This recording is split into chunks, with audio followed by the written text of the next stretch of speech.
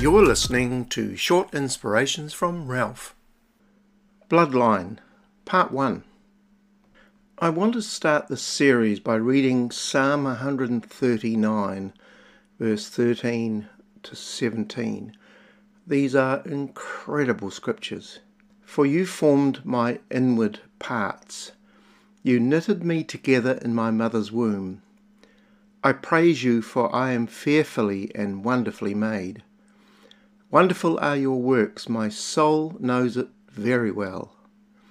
My frame was not hidden from you when I was being made in secret, intricately woven in the depths of the earth. Verse 16. Your eyes saw my unformed substance. This is astonishing, because it says in your book were written, and in the original King James Version it says all my parts are recorded, every one of them. My body parts. You know who I am, where I came from, my looks, the curve of my ear, my nose, everything, my shape, my frame, my eye colour. The days that were formed for me, when as yet there were none of them. How precious to me are your thoughts, O God, how vast is the sum of them. People, whoever's listening out there, get this. Never, ever underestimate your worth to God. And really, it isn't about you in one sense. It's all about a great God, whose love for you is way beyond reason, beyond your self-talk or what others might say about you. His love is beyond those dark days that many can have, often alone.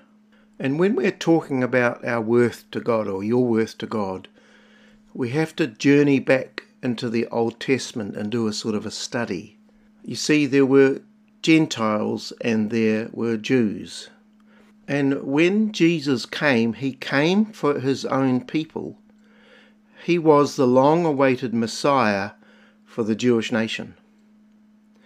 The Bible says he went into his own, and his own received him not. So he came for the Jewish people. And in Matthew and Mark, when he sent his disciples out 2 by 2, he said, pray for people and perform miracles in my name and go and heal people. But he said, when you do this, it's only to the house of Israel, or household of Israel.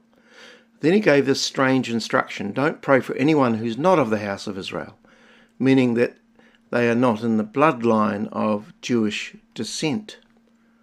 And in Matthew 15, a woman with a demonized daughter approaches him and pesters him, and he ignores her, and the disciples want to send her away, with the story revolving around the fact that she was a Gentile, a Canaanite. And in Matthew 15:24, he answered and said, I am not sent except to the lost sheep of the house of Israel.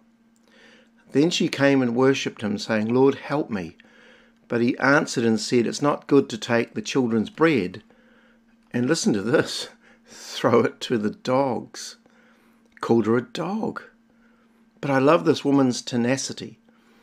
Verse 27, she said, true, O Lord, but even the little dogs eat of the crumbs which fall from their masters' tables. So Jesus was so moved, he basically said, I'm not supposed to do this until after I'm crucified or Calvary. I'm going to skip a whole dispensation, and because of your faith, I'm going to heal your daughter, because you're getting into what I'm really here for. And there's one very important theological aspect to everything we're talking about. God is greater than his law. In our day, there's no real understanding of how important to the Jew was their heritage and the keeping intact of their race. Many see their bloodline as an obstacle, not an asset, a disadvantage rather than an advantage. For the Jew, then, it was incredibly important as to who their tribe and forefathers were. Everything about them, their identity, their sense of who they were, their stability, came from their bloodline. The sum total of the Jew was connected to Abraham. All the laws and traditions and customs were tightly bound into their race. And so their influence with God resided as to whether or not they were a son of Abraham. It just wasn't important. It was deeply ingrained into the minds and hearts of every Jewish person and taught from a very early age. It was in their veins. Abraham made a covenant with God, and God said, I'm going to bless everyone in your bloodline. Paul the Apostle talks about Gentiles, non-Jews, being aliens from the Commonwealth. Wrong inheritance, wrong genealogy.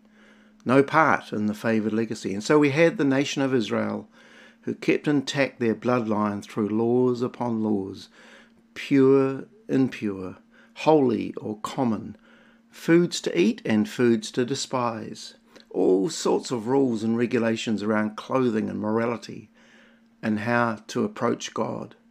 And usually only one man could. Aliens were just that, aliens.